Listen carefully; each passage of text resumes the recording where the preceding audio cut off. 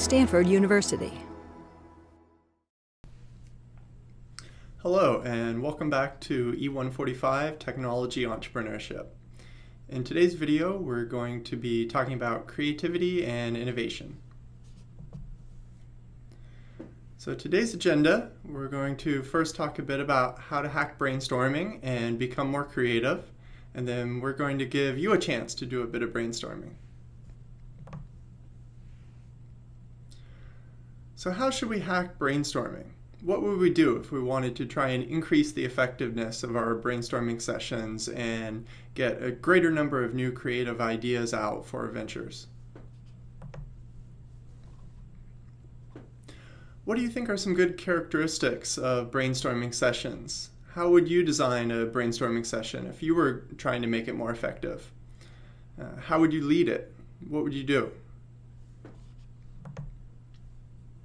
So it turns out there's been some research that's been done on brainstorming. And so here we see a table from one of those results. And here the brainstorming task was in a setting with a German population. And so the task was to come up with new ways to improve the relationship between the German population and a set of foreign guest workers. And so the people were divided up into either a real group or a nominal group. Now, a real group means that the individuals were actually sitting around the same table. They had a microphone to record the ideas that they came up with during the brainstorming session. And a nominal group, on the other hand, is a group where the individuals were placed in separate rooms, also given a microphone to record their brainstorming session, but they essentially brainstormed on their own. And then the study also varied the assessment instructions. Under the personal assessment instructions, they were told that the number and quality of ideas that they came up with individually was going to be compared with other individuals. Under the collective assessment condition, they were told that the group would be compared with other brainstorming groups in terms of the number and quality of ideas. And so you might expect that if it's the group being evaluated, the collective condition, that there might be some free riding where people feel less responsible for generating ideas because it's not their own individual performance that's being judged, it's the group's. And so what do we see? The investigators later evaluated the number and quality of ideas. They had two different external assistants judge the number of ideas and also judge their quality and originality. And so we see that, first of all, just comparing the real group to the nominal group, we see that the nominal groups produced a lot more ideas total, and they also produced a higher number of new good ideas. The originality was rated similar across, and the average feasibility was a bit higher for the real group. And so why is this? We tend to think that group brainstorming is a good idea, that by getting together people can piggyback on one another's ideas and come up with more ideas. But the evidence seems to point to this idea that the nominal group, that the actual 4 individuals brainstorming separately, come up with more ideas and more good ideas than 4 people brainstorming together in a real group. So why could this be? There are 2 potential reasons. One potential reason is because of production blocking, that as one person is talking, it's then difficult for the other people to simultaneously talk. And so time is lost because your production of good ideas is blocked by the other people talking.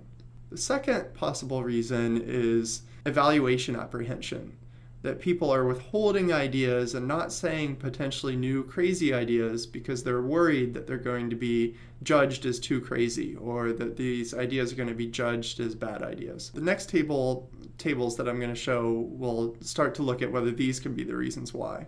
But before I move on from this slide, let me just point out that there are also differences across the personal and collective evaluation. So it is true that telling people that they will be evaluated individually results in a higher number of ideas and a higher number of good ideas relative to people who are told that the group will be evaluated collectively. And so it turns out to be a good idea to give people individual incentives, that the number of ideas they produce individually is going to matter rather than just the group. So let's look at another table. In this table, we have the same real group versus nominal group split. And we again observe that the nominal group, where it's 4 individuals in separate rooms brainstorming separately and then combining their ideas, produces a greater number of ideas than the real group. And we also again see that the personal assessment outperforms the collective assessment in terms of the ideas produced. In this case, subjects were also asked whether they felt a lot of apprehension about being judged. And so in the real group, you see that there's not much difference between low and high evaluation apprehension. The number of ideas is similar. But for the nominal group, once you take out that influence of peers being located in the same room who are potentially judging you, those who had lower evaluation apprehension actually generated more ideas. And so this provides some evidence that it is the fear of being judged that's keeping people from producing more ideas in a group setting as opposed to when they produce ideas individually. So one possible way to get around this is to have your group brainstorming sessions be electronic. If you're brainstorming over, say, email or instant messenger, then this gets around both the problems of production blocking, everyone can write at the same time, and it gets around slightly the problem of evaluation apprehension, in that you don't have people directly in front of you who could be judging your ideas. And so this study looks at this potential solution. It compares electronic brainstorming with non-electronic brainstorming. And it also varies the group size. So here we have groups of 2, groups of 4, or groups of 6. And so what do we see? We first look at the pure number of non-redundant ideas. And you see that in the smallest group, groups of 2, the electronic brainstorming performs similarly to non-electronic brainstorming. But once we get into the larger groups, you start to see that electronic brainstorming outperforms non-electronic brainstorming. And this is most pronounced in this condition with 6 people. So as you get larger groups of people brainstorming, it becomes even better to do it electronically rather than in person together as a group. But what about the quality of the ideas? So next we have the external ratings of the quality of ideas. And again, you see similar results in the smallest group, but it's once you get to the larger group sizes that the electronic brainstorming really starts to outperform in-person brainstorming. And so then these two final questions ask people specifically about whether they felt that their production of new ideas was being blocked by other people and whether they felt apprehension about being evaluated. And you again see that these are a lot higher in, as you would expect, in the in-person groups as compared to the electronic groups.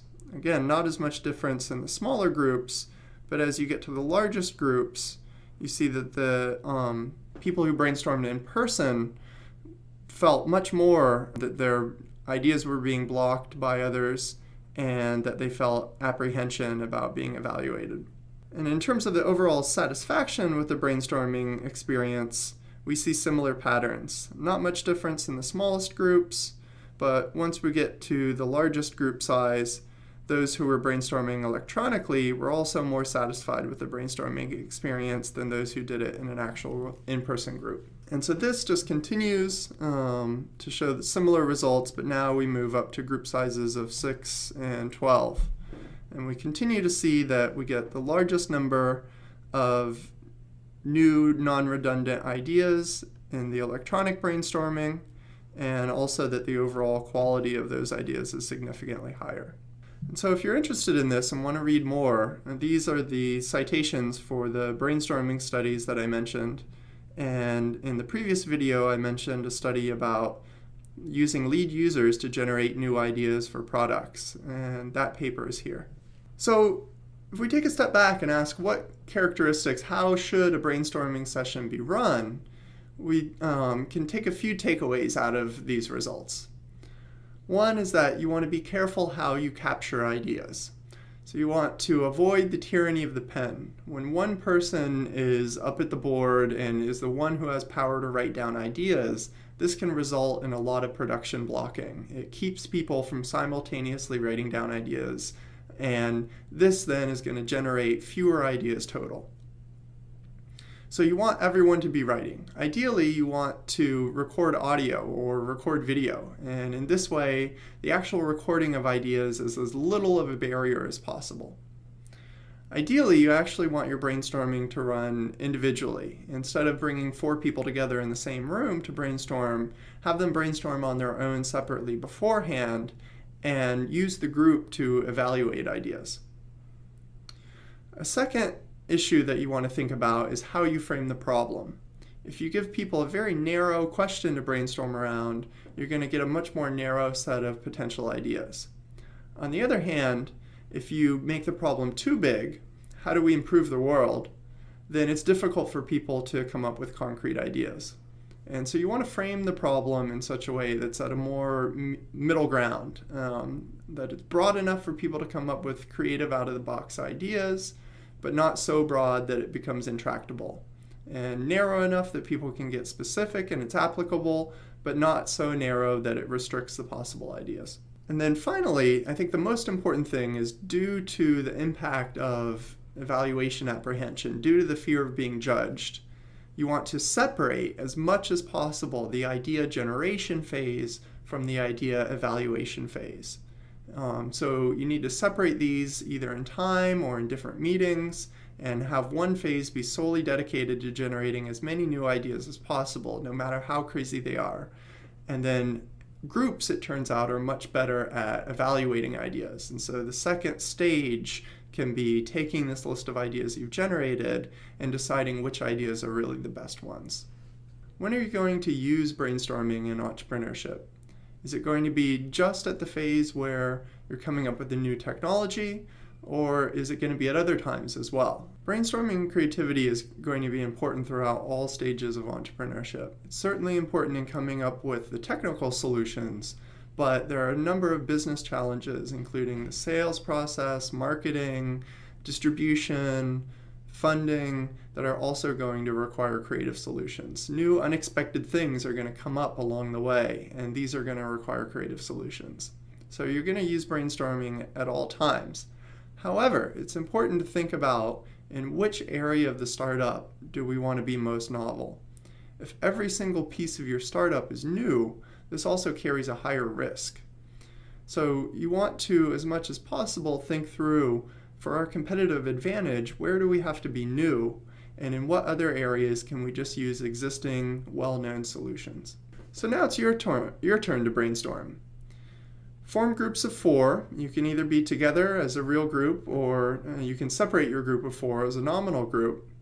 And pause the video and give yourself the next 5 to 10 minutes to come up with your 15 best startup ideas. So go ahead, pause the video, and give it a try. Okay, you've now got your 15 best startup ideas.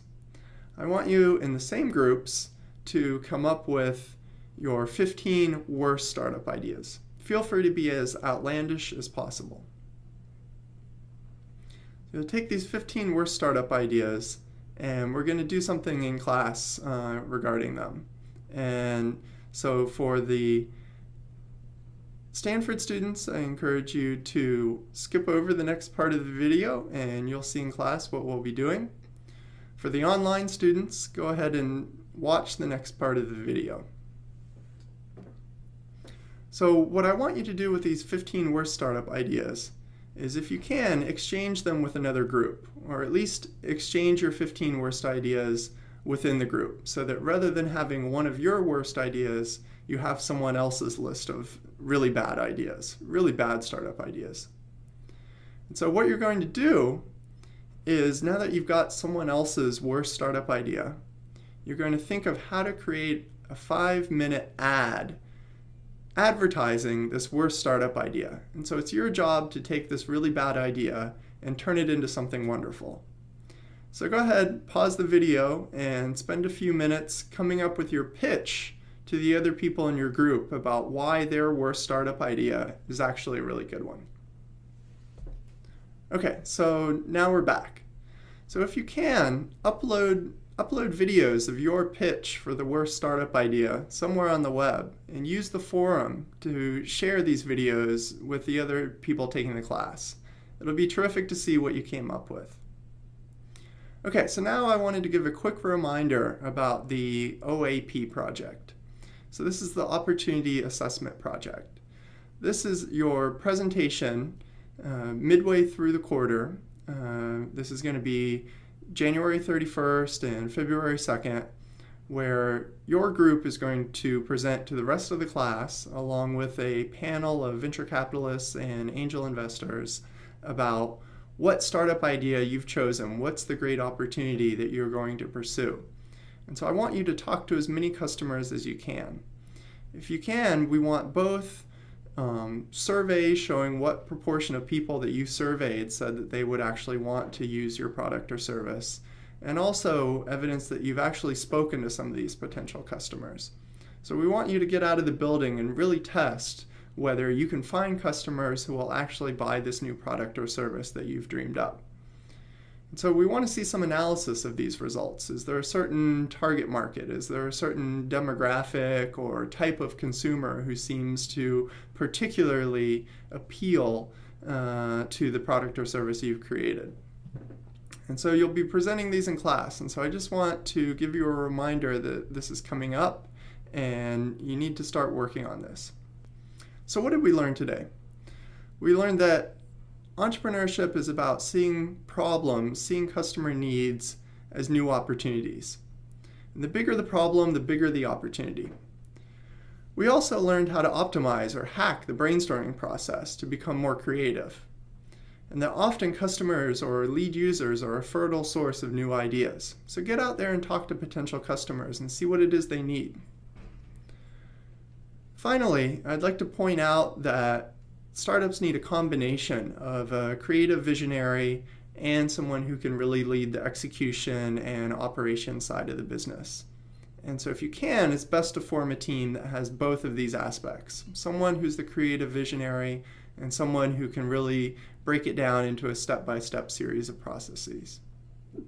I hope in the course of doing the worst startup idea process, you've seen that there really are no bad ideas, and that this will encourage you to be more creative in your venture ideas.